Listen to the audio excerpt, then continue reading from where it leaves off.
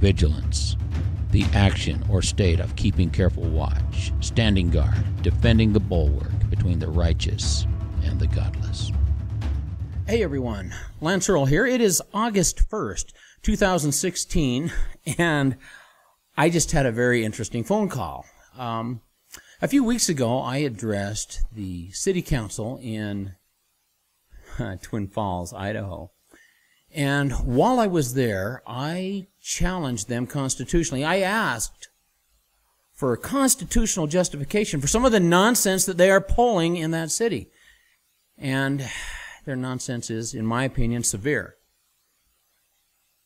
While I was there, while I was doing that, I also challenged Police Chief Kingsbury because he has stepped way outside of the boundaries that are supposed to constrain him. He is coloring way outside the lines. So anyway, I have telephoned him on several occasions since that city council meeting, and I was about convinced that he wasn't going to call me back, and he did today. I told him that I would be in Twin Falls all day on Friday, and I could meet with him at any time, and I would really like to have an opportunity to meet with him. He asked what would it be about, and I told him I'm concerned about constitutional violations that are occurring there. And I assured him that I'm not his enemy. I'm not there to make him look silly, but I am there to help him and his officers do their job better. He said, nah, I know everything I need to know about the Constitution. Nah, I'm going to respectfully decline. Well, I didn't let it go at that. I assured him that if we talked, that if we sat down, I could show him 5 or 6 constitutional violations that he enforces every day. I assured him that I could do that. He said, oh, that's just your interpretation of the Constitution. I said, no, sir. No, sir. I'm not talking about what you think or what I think. Let's go directly to the Constitution. Let's see what the words say. And then we can even turn to the founders and see what the founders said that the words meant, in case there's any confusion. I was happy to do that with this man. He continued to decline. He continued to assert that he was a good cop and that he understood the Constitution. And I continued to assert that if he was, and if by chance there are some things that he's doing that are in violation of the Constitution, and if he was really, really a good cop, he would want to know about those things so he could correct them. He said, nah. So we talked a little more. I tried to persuade him, and he assured me that I simply could not show him anywhere where he was in violation of the Constitution. Well, that's simply not true. What he's really doing is he's hiding. He knows some of the questions I asked when I was before the city council. He knows that those questions cannot be answered constitutionally. He knows that he is on the wrong side of the law, and so he's hiding. He's going into hiding. He is taking the route of a coward because he is sold out. His principle is gone. His integrity is gone. So here's the drill. You see, the Idaho State Constitution declares that he must take counsel from the people. He said, well, you're not my people. I said, well, I represent some of the citizens of Twin Falls who are members of Amend 2. He said, well, you're still not my people. You don't live here. Fair enough. So here's the plan. Actually, it's a 2-part plan. I am calling on every member of Amend 2 to call the chief of police and tell him that you would like to stop by and have a meeting on Friday, Friday, August 5th, to discuss his position on the Constitution. And when you have that meeting, I'll be there. I will come and speak with you, or I will speak for you. I don't care, but I will be there.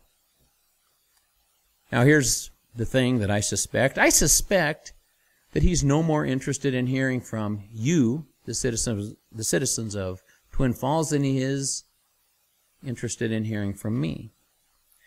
And so if we can't get in front of him, I would like to offer you one other thing.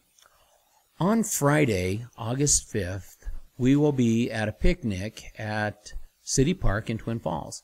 I'll be doing a fundraiser there, but I will also be taking a few minutes out to speak. I'm going to talk about 3 essential principles that people must understand if they want to remain free. But these 3 essential principles also are critical to understanding the Constitution. Then we will apply those principles to the very actions of your sheriff and your town council. I will, in fact, prove again and again and again that those people who you have voted or hired to serve you are, in fact, violating the Constitution. I will prove to you again and again and again that I have shown them that this is the case and that they have ignored me because they simply do not care.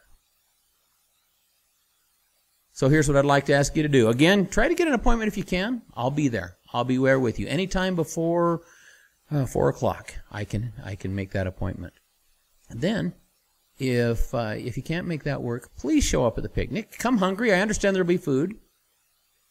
And bring your friends. Bring as many friends as you want if you are concerned about the trajectory of our nation, of our state, and even of our city. This is the time to stand up. The days of waiting are past. The days of thinking that government will fix itself are completely gone. Either we take it back, either we stand up and defend our rights so that we can protect our children and our children's children, or we crawl. It's completely, totally up to you. I'm Lance Earl. I'll see you soon. Chapter 2. It's been a Twin Falls day, I suppose. I got a second call. This one was from Matt Christensen, the editor at the Times-News in Twin Falls. You see, he had written an article about the Muslim crisis and what's going on in Twin Falls, and he attacked a group of people. He called them names. You see, one of the tactics of the unprincipled person is to first villainize, demonize, criminalize, dehumanize your opponent. And once you have done that, if you have done that successfully, then you can say anything you want to say about that person. And the uninformed will believe it. That was the tactic that Matt used in an attack against Julie Ruff. And what did he call the rest of us? Her ilk. Her ilk. So I had a conversation about Matt, and he kept trying to move the goalpost. He kept wanting to make it about Julie. Well, the column that I wrote, the rebuttal that I wrote, wasn't about whether Julie and her ilk were right or wrong. The column was about Matt Christensen. The column was about an unprincipled, unscrupulous coward who uses the platform of the paper for his own purposes and blocks anyone else who has a contrary view. You see, Matt told me that he is not afraid at all to publish those who see things differently than him, and yet he refuses to publish my column, a column in which I clearly illustrated those things that I just said. But here's the point I want to make. Matt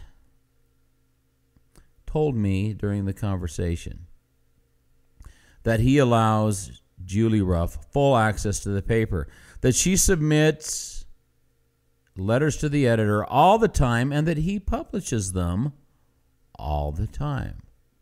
Well, I thought, that doesn't sound right. I have heard differently.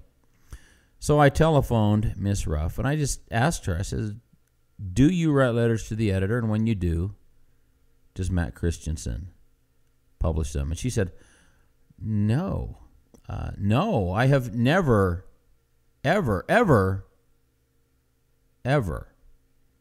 written a letter to the editor. She says, that's something I just don't do. It's not my thing. So I have never written a letter to the editor, and therefore, Matt Christensen has never published a letter to the editor that I submitted. You know, Matt, you kept telling me truth matters. Truth matters, you said again and again and again. Truth matters. And again, that was your attempt to change the landscape, to put the focus on Julie and the things that she said, which you claim to be untrue. And maybe some of them are. I don't know. I haven't verified some of those things. But the simple truth is, I don't think you can produce a single letter to the editor which was written by Julie Ruff and which you published. I don't think you can do it. And I'll be by your office on Friday to pick up any and every letter to the editor from Julie Ruff published by you that you can produce. I want to see them. I want to hold you accountable because I think you're not. I think you're not accountable. I think you're not responsible. I think you are a coward. And I think when I arrive at the newspaper office that you will be in hiding. For the second time, I'm Lance Earle. I'll see you soon.